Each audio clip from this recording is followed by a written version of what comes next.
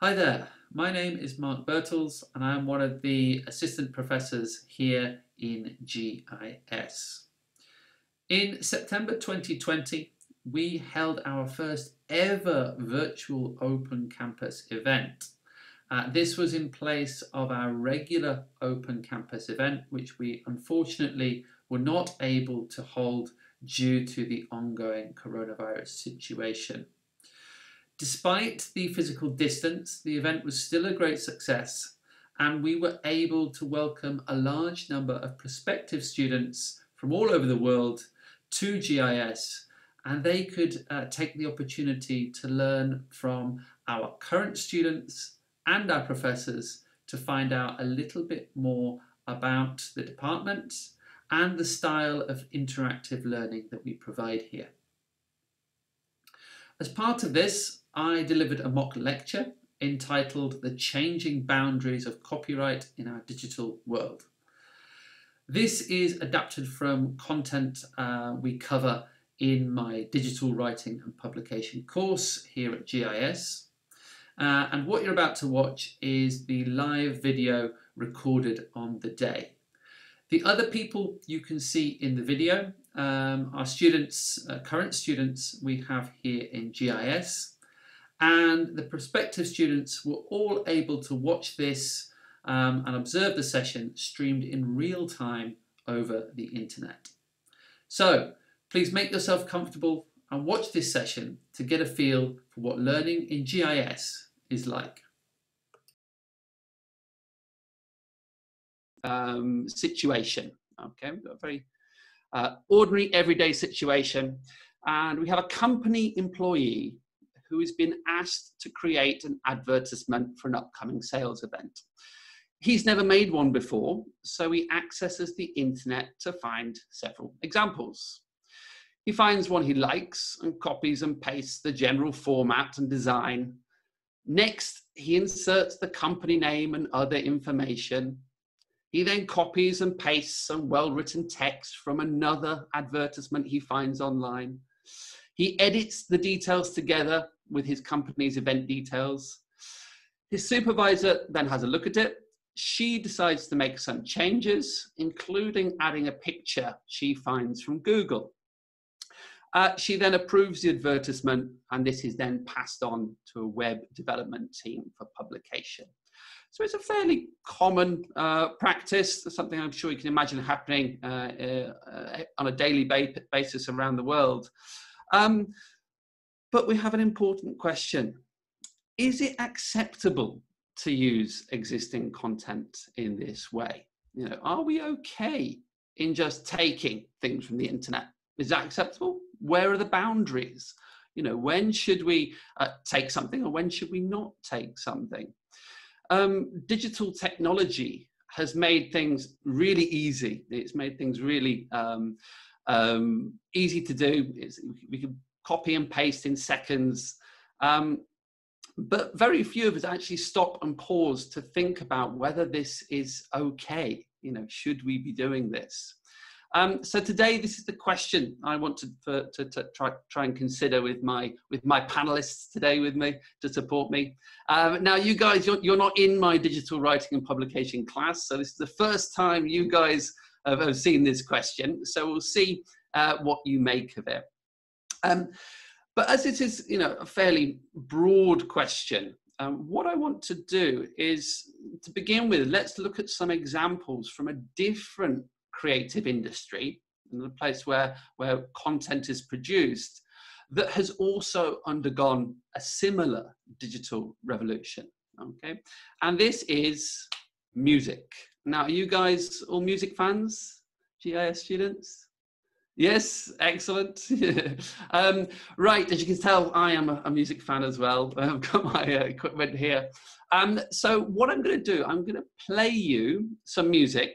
Okay, I'm going to ask you what the connection between these pieces of music is. Okay, so hopefully you will be able to hear this as well. Let me know if there's no sound, but fingers crossed, technology will be working.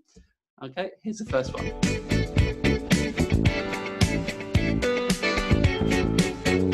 Good times, these are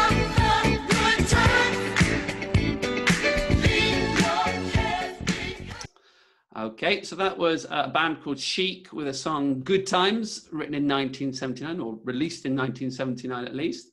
I'm going to play you a second piece of music, and I want you to give me some comments about what the connection is between the two pieces of music.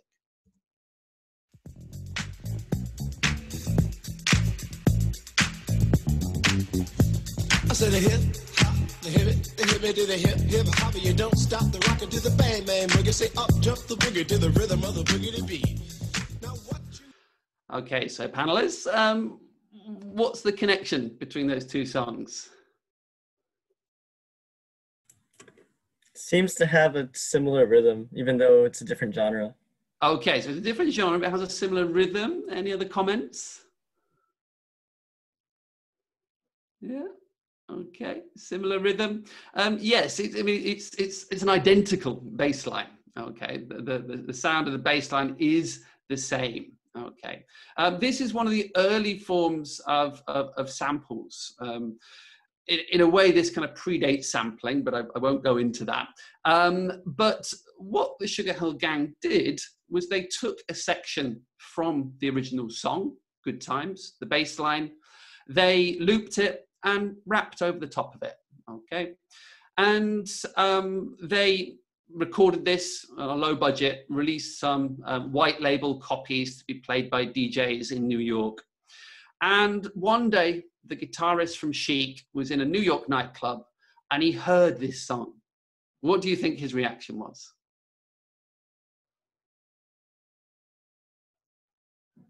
Anybody? They took it. What do you think his reaction was to hear, like, first time someone had taken his work? What kind of reaction might there be? Offended. Shocked, offended, yeah. He was so shocked and offended, he promptly went out and tried to sue the Sugar Hill Gang for stealing his idea. Okay. After a matter of time, the two acts found a compromise, and the song was eventually released containing that piece of music. Okay, so let's listen to another pair of songs.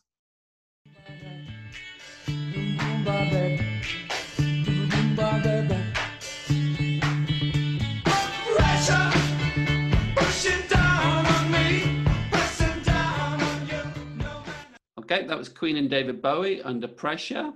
And another song we have for you.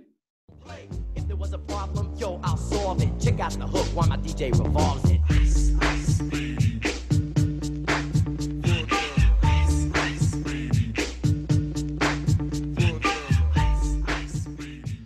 Okay, so same question. What is the connection here? Mio, what's the connection? They definitely have the same beat. Okay, yes, Yeah. we've got another sample, haven't we? The only difference here is Vanilla Ice did this in his bedroom. Okay, so he did this. He was 16 years old when he did it, and he did it in his bedroom in Dallas, in America.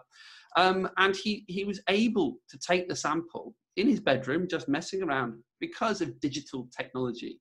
You no longer needed a big studio or recording equipment to be able to take and splice information from another song. Now, he actually did something else that was a little bit different. He claimed that the bass line he stole was not stealing. He tried to claim that it was mildly different, and there was a different notation, a different speed to it. But I think we can kind of pretty much say that's a sample there. Now let's look at another one, which is a third one, which is a little bit more difficult.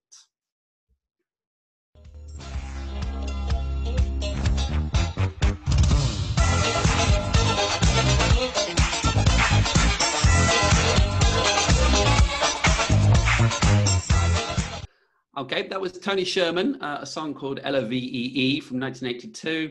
And if you're like me, if you're 30-something years old and you're from the UK, you'll remember that as the theme tune to a kids' TV show called The Really Wild Show, which was on TV when I was very young. And now let's listen to another song. just watch. Come on.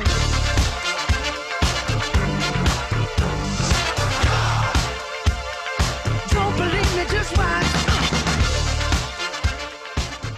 Okay, so this third one's a little bit different. Okay, it's not necessarily the same. If you go away and listen to those two songs, they're not the same, but what could you say about them? They're not quite the same, but they are pretty similar. Yeah, it's similar. Yeah, they're very similar.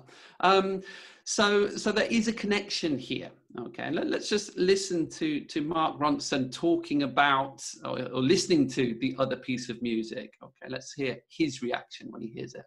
Now, I don't know this TV show, but there's a TV show from back in the 80s called The Really, Really Wild Show. Mm-hmm. Do you know that show? No. Here's the theme. Have you heard this before? Sounds a bit more like Daft Punk than us, this part at least. Or Justice. It is kind of Daft Punk. Justice. It's kind of you. Oh, then the horns. I understand what they're saying. Yeah, we're all a little bit. Yes, The Real Wild Show and Mark Ronson, Bruno Mars are all equally influenced by Quincy Jones. I think that's what that says to me. Okay, so that was Mark Ronson's take on it, and he actually mentions somebody else into the mix. He says we are all influenced by Quincy Jones, who was Michael Jackson's producer. So suddenly you can see that this can get very complicated when we're looking at artistic materials. Okay, something that we're creatively making. The borders between inspiration, copying, plagiarism are very blurred. Okay, so there's hundreds of examples of this kind of thing going on in music. But I just want you to think generally. Okay, if I'm going to give you these three words, copy, transform, and combine. Okay, copy, transform, and combine. Copy, taking something and reproducing it, like for like. Transforming, where you take something original and you change it slightly. And then combining, where you take elements and put them together. For the examples I've shown you, which of these words do you think are appropriate? For the examples we've got, the piece of music.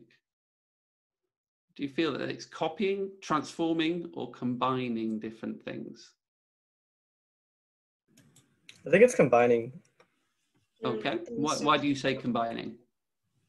Well, because you mentioned earlier, you mentioned like Daft Punk. We're all borrowing ideas from other people, and we're trying to make a beat that looks good for music. Mm-hmm. So I think that in a sense, even for the first one, he didn't just copy it. He combined that beat with something that he felt would have been good together. So rap. Yeah. I mean, so everything's a combination. Absolutely, yeah. I mean, there's no rapping on the original record, is there? With the first pair. So there's definitely, at the very least, we can say that there's been a transformation or combination of ideas in those. It's not straight up copying necessarily, but transforming or combining the ideas. Now, as young people, as music lovers, are you all right with this? Do you think this is okay? Can we transform and combine ideas? Is that fine? What's your opinion on it? Well, I think I'm okay with it as long as the artists give credits to the original artist, like saying it as like a homage. Yeah. Okay. Yeah. So credit's important. That the original work is recognised. I think that's fairly indicative of what people think now. Back in 1979, Nile Rodgers was really angry that he had been copied. But now we don't really see it as copying. We see it as, like you say, a homage. We see it as something new. We see it as a kind of valid art form. Okay, so in that time, we've gone from you're stealing my idea to oh, you're using my idea, as long as you give me credit, that's cool. So we've gone through this process with music that we now accept this to an extent. Okay, as long as it's done properly, we don't have any issue with it. And that's shown by statistics. I mean, 59% of the top 100 albums last year on the Billboard charts contained samples. So that really does prove that we as a society, we're okay with this. We kind of accept that this is going to happen. And we have a collective opinion that using previous material, transforming it, combining it, adds something to the art form and pushes it further and makes it better. How do you feel about copying? Straight up copying. Is that okay? I think it's lazy. It's lazy. It's lazy. Okay, yeah, nice. Okay, a good word to describe it. It's lazy. We're not particularly okay with copying. Okay, it doesn't sit well with us. We as a society now are happy to say, okay, transformation, combination is okay, but just simply taking ideas is tantamount to theft. I mean, you as GIS students all know the word plagiarism that you're taught about at university. Stealing somebody's ideas is not okay. Okay, we shouldn't be copying. Yeah, you should. You know, at university, we're teaching you to transform and combine, aren't we? We send you away to read passages, we send you away to read books. You look at those ideas, you combine them with your own thoughts, other pieces of writing, other websites, and you incorporate them into your own essays and research papers. Simply copying a source is going to get you into a lot of trouble. But as a society, we kind of see the value in transformation and combination. So let's think back to the written example, the digital content we looked at originally. What do we think to that? If we say copy, transform, or combine for that original piece of original situation I gave you, with an employee taking different parts of advertisement, combining them, pulling images of Google, which of these words do you think best describes that?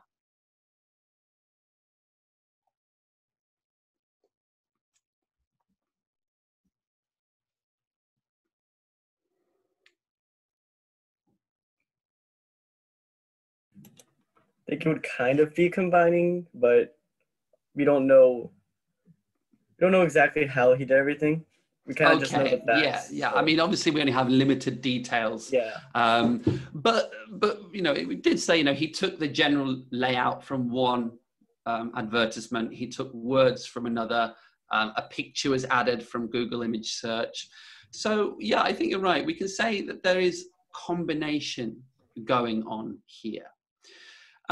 So are we comfortable with that when we're looking at digital content? Are we comfortable with that? Like taking things, borrowing things, putting things together. Is that okay? We've kind of as a society said it's okay in music. Is it okay now on the internet? What's your opinion on that?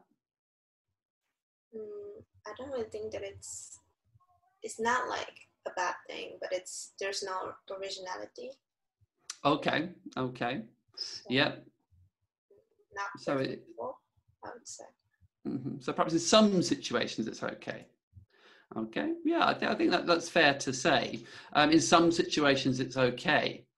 I mean, the internet has allowed us to use and interact, to easily use and interact with other people's digital content. That we know.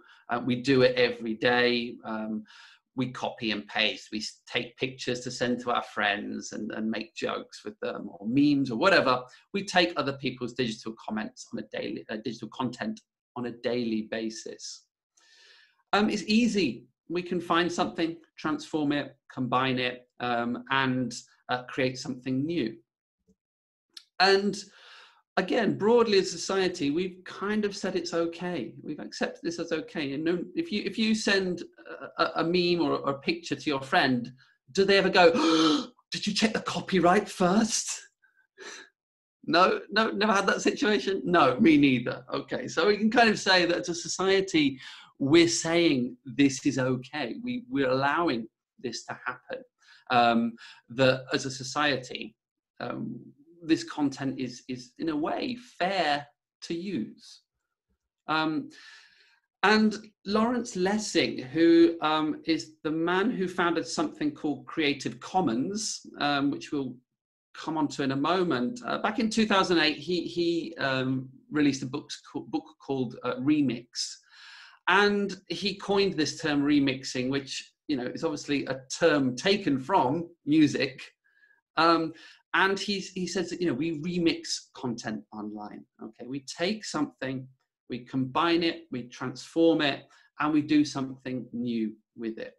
And, you know, we're all kind of fair and happy with that, aren't we? Everything's fine with that, until, of course, this gets involved.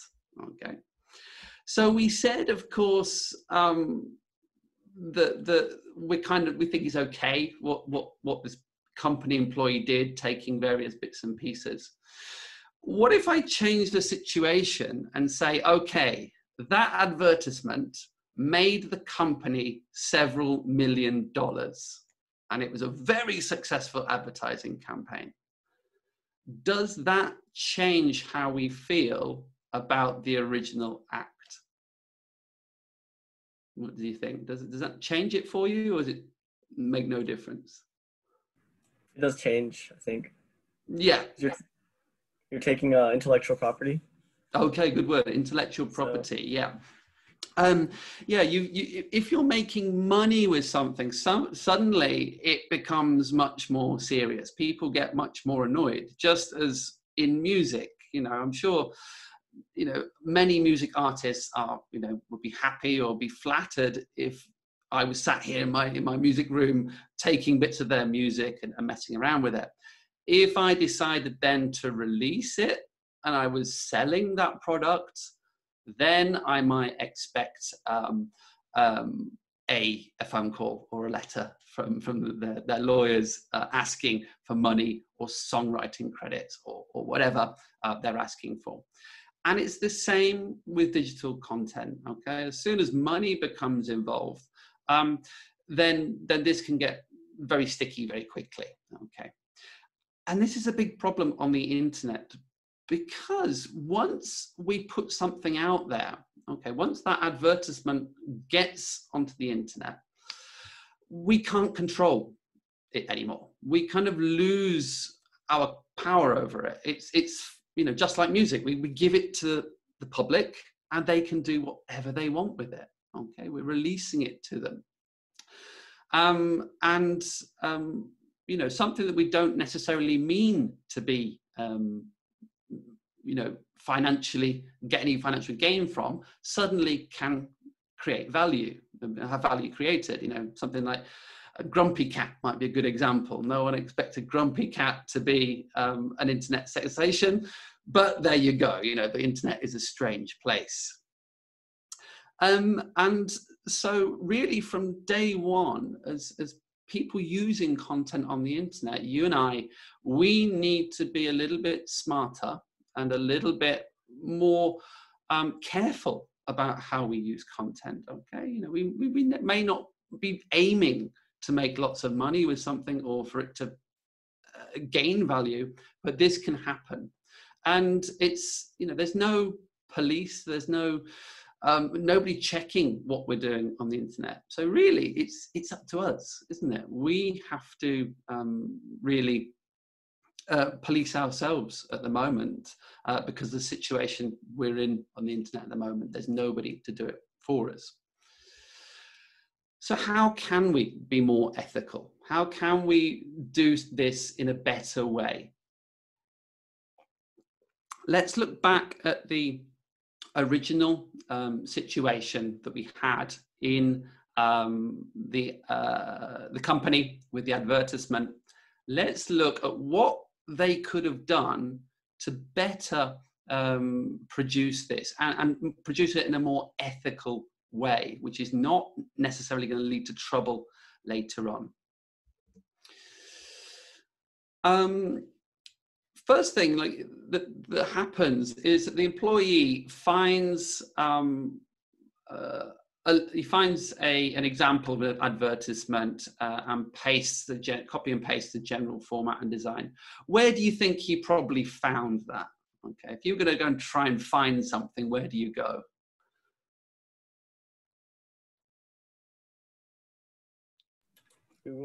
Google, yeah, pretty much. You know, at least 93% of all searches are done on Google. We're going to go to Google first off. We really shouldn't be doing that. Okay, if we are doing something, especially if it could have commercial value, we should be doing something a bit smarter. We should be looking for royalty-free templates. And there are actually lots of places out there where you can get these kind of things completely free and with a completely clear conscience, okay? The example I've got here is one I use, which is a PictoChart. And this is a website that has wonderful, really nice quality templates for free, which you can go in, use, edit, and then take them away. And you can have a clear conscience that nobody is going to come knocking on your door for a royalty check, because they're all provided with a license to say you can take them. Next, he went in and found some well-written text from a different advertisement.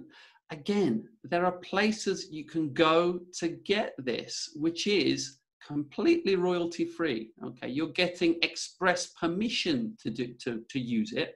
And one example I've got here is Creative Commons, which, if you remember, is the organization founded by Lawrence Lessig, who I mentioned a little bit earlier. And he is obviously of the opinion that we should be remixing, we should be doing this, but it should be done ethically. You know, if you put something up, you should be giving express permission for people to use it. And then when you download it, you have a free conscience that what you're downloading and using, the person has agreed to. So Creative Commons might have been a good place for that company employee to go to find some well-written text, an example to use in the article, the advertisement. And finally, the supervisor was also guilty. The supervisor took pictures from Google. Please never take pictures from Google. It's one of my pet hates. And there are lots of great places as well to get royalty-free images. Often, I think, much better than you get on Google. You know, Google, you get all these really awful low-resolution, Shutterstock stolen images. Websites like Unsplash offer you the same thing, but again, completely royalty-free. You've noticed I've been using photographs throughout this presentation. Hopefully you've been thinking, oh, they're lovely pictures, or they're very nicely done. They're all from Unsplash, okay? And you can search it and you can get some great images, and they're royalty-free, so you don't need to pay anybody for anything. So doing this really is, you know, we should be doing these things. So to go back to the central question, is it acceptable to use existing content in this way? You know, taking things from Google, combining them, remixing them and putting them out there? The short answer is yes, we can do it, okay? But we can do it better. Okay, there are better ways to do this. There are more ethical ways to do this, and ways in which, you know, you can sleep at night knowing that you've done your bit to kind of make the internet a better place. Okay, if we all did this, if we all checked and all made sure we had the appropriate rights to use things, then I think that would be a better place. As I've mentioned before, as creators, we should expect that our ideas will be borrowed and remixed. Okay, as soon as you put something on the internet, you lose control of it. And that goes for your personal life as well. Instagram pictures can be taken in a second, and somebody somewhere can use it. I've had this experience of having something taken. It was a few years ago. A friend of mine posted a photo on Facebook. I made a comment. It was a joke. It was a fantastic joke, one of my best. Got lots of likes, and I thought, well, that was a nice joke. A few days later, another friend emailed me and said, check out this Reddit thread. And somebody had taken my friend's photo and my joke and posted it on Reddit. And it had 500,000 views. And I was like, theft, that's mine. That's my idea. That was my joke. Okay.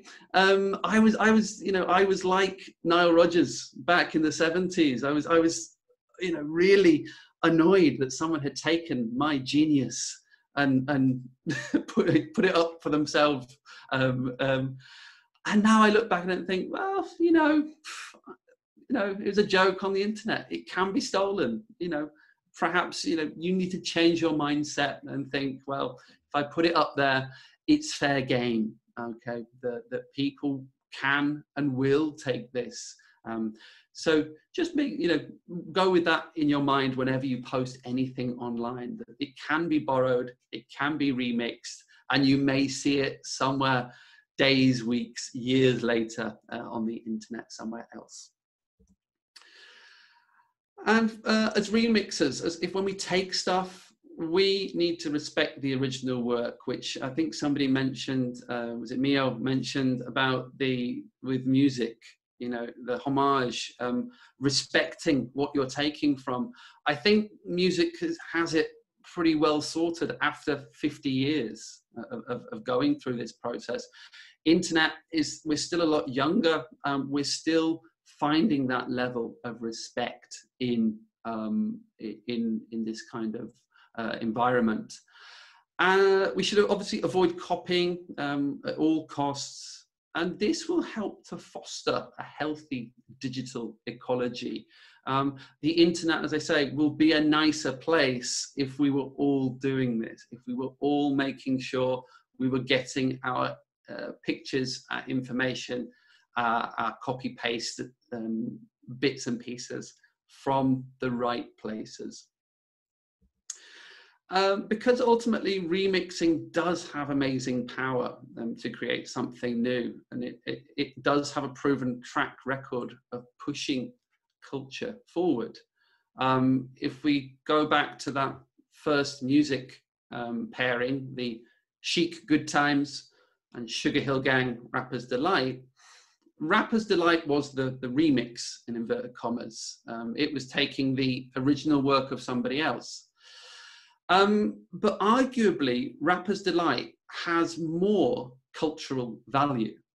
Okay, Rapper's Delight, it was the first rap song to ever go to #1 in the United States, so it has a huge cultural significance there. And it's included in the US Library of Congress, which keeps a vault of all important music throughout the decades in America. And that song, Rapper's Delight, is in that library. The original, Good Times, although it's a great song, is not. Okay, so that shows that remixing, using other people's ideas, can be culturally really significant, but we need to be very careful with how we use it. And so to finish with, I want to just finish on a quote by Murray, and this is, I think, really sums up the point I'm trying to make today. The remix should be seen as a transformative work of creativity that forms part of the fabric of our wider cultural environment. as with radio, recorded music, and the VCR before it, the internet represents just another technological shift that we have yet to fully reconcile.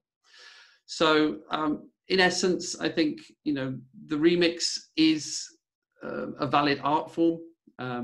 Using digital content is, you know, a good thing to do. I've calmed down a lot since those days where my joke was stolen.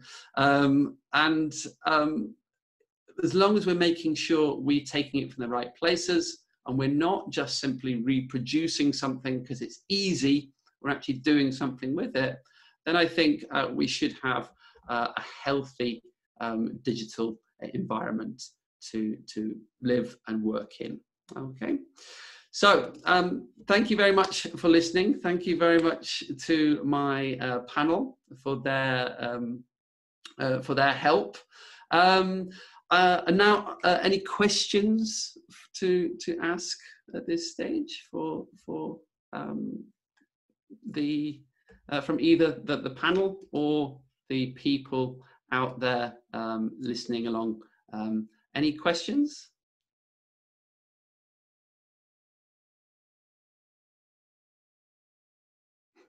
You're okay? Yeah. Nobody listening along wanted to ask a question?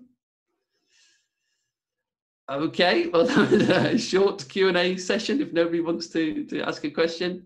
As you can see, I've got my references listed here. Last thing to say, you may have wondered about the artist pictures and sound clips I used. And you may be thinking along at home like, well, you probably can't find those royalty free.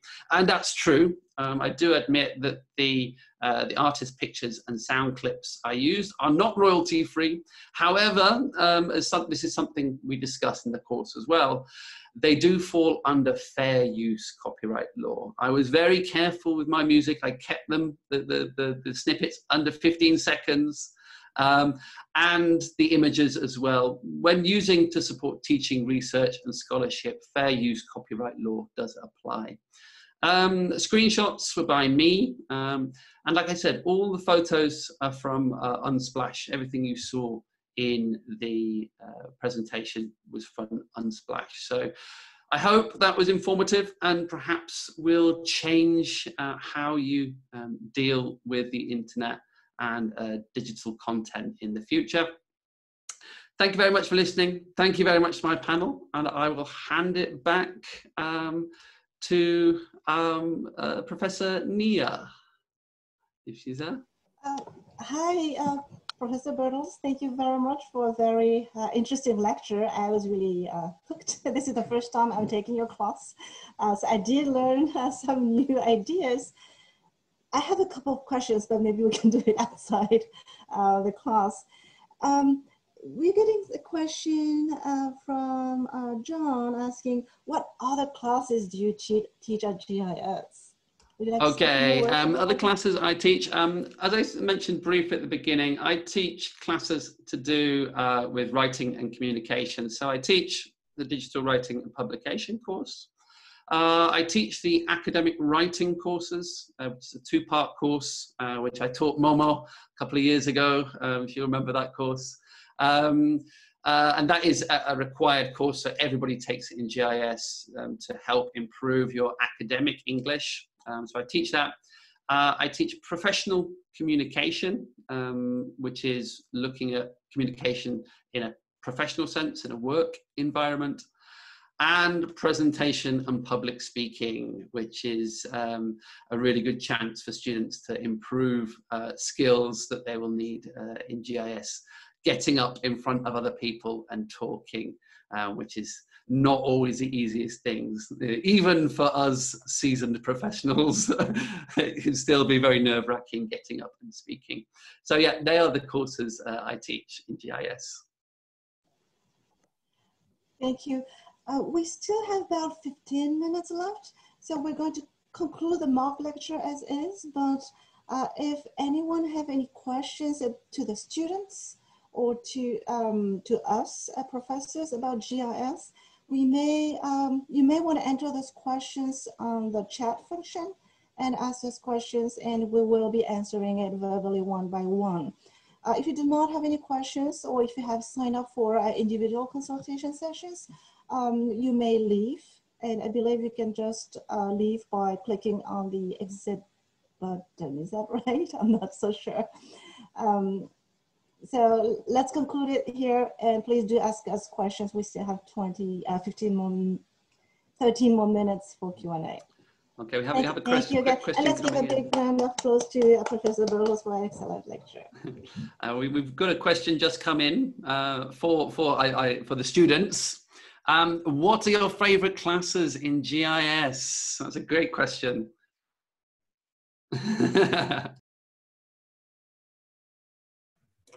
Well, I'm third year. I'm taking a class called investment, and it's a really fun class. It's really different compared to most classes. It's not really passive, and we're kind of not fighting with each other, but we're competing to see who makes the most money at the end of the semester. It's really interesting. So there's classes like that at GIS. So.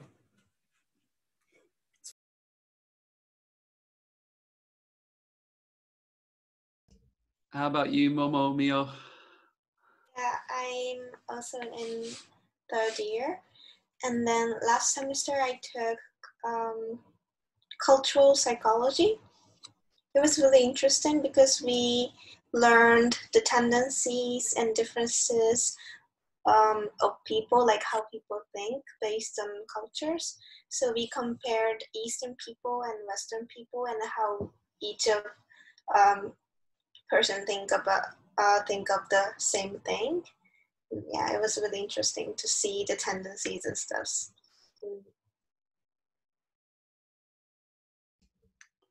And Mio?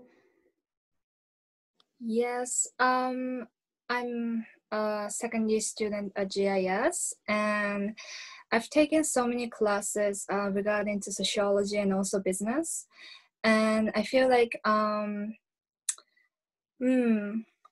well, I think every course is very interesting, but for me it was very interesting to take. Well, I have so many favorite classes. So this year, my favorite classes were media effects and media representations. Also, I'm taking social psychology too. That is very interesting. Like we had only 3 weeks so far, but it's already interesting. So those are some of my favorite classes. Thank you.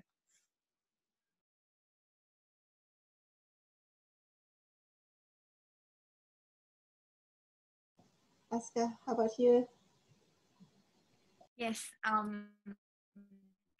I basically like all the tourism courses, like tourism management or all the related tourism, but generally, like, because I'm a fourth year, remembering about freshmen, I really liked drama workshop, and it really helped me a lot to gain how I speak in front of everyone, and those skills I learned in the workshop, and I think it was really fun.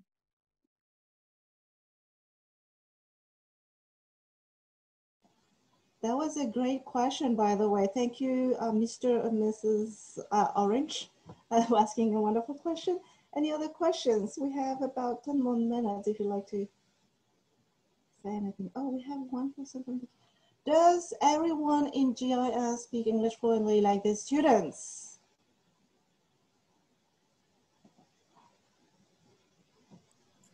I think it's different for each person.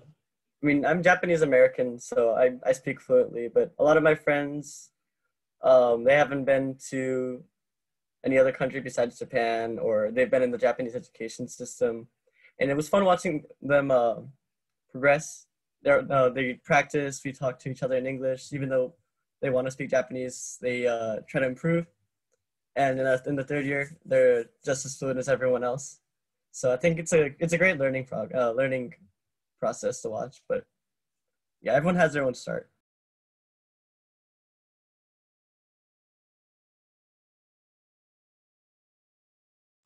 Okay, and I also feel that there's students who can better express their ideas verbally in a discussion, and some other students who are better expressing them through words by writing. They have much deeper thinking when they write than when they speak. And so GIS, we often ask people to do discussion as well as submit papers, and we combine all of them so that everybody's opinion gets represented in this discussion. We have one more question, I think. How long do you take for the open campus students to get used to the interactive class style at GIS? Did you have any difficulty adjusting to GIS? Aska, you're nodding. You want to go first? Yes, I think it was really hard for the first time when I entered, that I had to do a lot of like presentations or discussions, and during the class it's not like just listening. It's just we have to talk a lot or discuss with professors or students, and it's not easy for the first time. But then since GIS is really like small classes, so we don't have many people in the class. So between classmates and also between professors, we can, if we have questions, we can ask anytime, or when we don't know the classes, we can just ask anyone. That helped me a lot to like feel like I'm in the class, so I'm welcome in the class, which I was comfortable in a way that yeah, I could just fit into the class. And then when I realized that I was able to speak in and interact in the class. Would you have any tips on how to adjust better to this GIS environment? What kind of things did you do to become part of this GIS community? I think that for the first time I was being really like shy, and I wasn't I was not asked any questions during the class or after the class. But then I tried to talk more to like professors, also the classmates. Then like if not, we can just send emails or ask student after the class, and that's how and by texting or texting friends or sending emails to professors, they can give me like a lot of help, and then that made the relationship really closer, and I was able to interact in the class too.